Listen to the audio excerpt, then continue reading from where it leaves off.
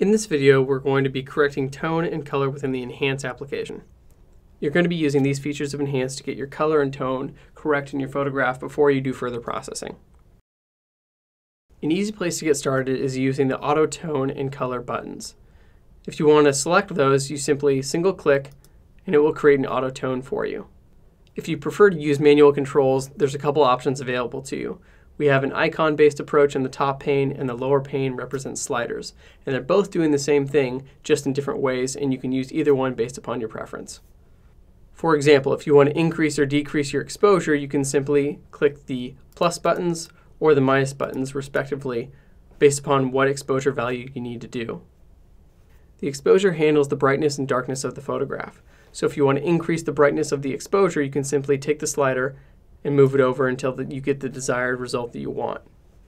The contrast is going to do just that, increase and decrease the contrast within the photograph. So by increasing the contrast, you're going to further separate the lights and the darks within the photograph. Shadows represent just that, the darker parts of the photograph. So if you want to brighten up some of those shadows, you can simply take the slider and move it over to the right to make your adjustments. And the highlights are going to be doing the same thing as the shadow slider, just on the highlights within the photograph. So if you want to increase those highlights and make them brighter, you're going to move that slider over to the right. The whites represent the brightest part of the highlights. So again, if you want to brighten those up or darken those, you're going to adjust that slider accordingly. The blacks represent the darkest parts of the shadow.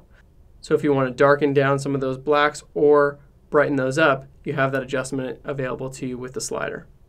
The detail slider represents mid-tone or local contrast. So as you increase this, you're going to see more contrast at those mid-tone levels. Typically, this makes the photograph punch a little bit more in certain areas and stand out. In the lower section, we're going to work with our color adjustments and white balance. So if we want to increase the warmth within the photograph and shift that white balance, we can again simply move the sliders to the desired location. You can also change the tint as well.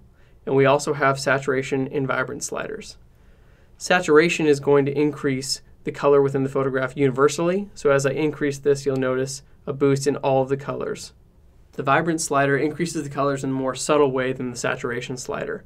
So you can increase this, and it's not going to increase those colors as quickly or as powerfully as the saturation slider. A great feature within the Enhance application is that if you're doing portrait work and you're increasing the saturation and the vibrance, sometimes it can change and skew skin tones within the photograph. So we have this selection here to reduce the vibrance on skin. That way it's not increasing in saturation or vibrance with the rest of the photograph.